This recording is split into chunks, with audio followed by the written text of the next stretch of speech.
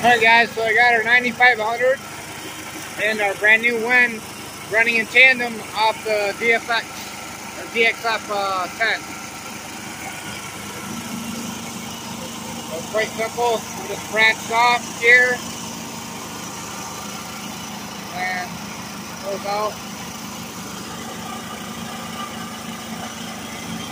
There's our adapter.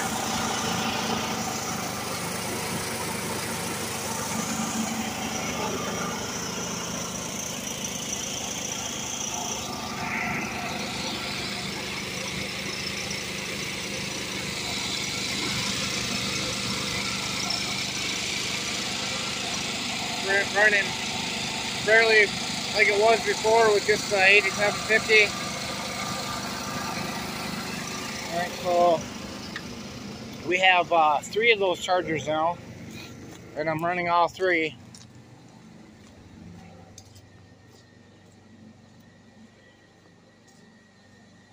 So what I did is I eliminated the lead going into the inverter, because that's not going to work on wood gas anyway. And so now we have the external chargers, so the generators no longer have to support the shop load while this is charging. So it's kind of a bad setup anyway. So anyways, all 3 of those are maxed out right now. The top 2 are running off the 2 110 legs of the 9500, and then this guy here is plugged into the yellow cord, which is going into the WEN.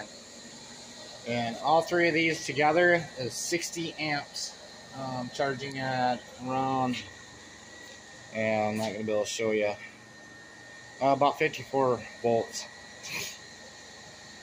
So yeah, this is quite impressive.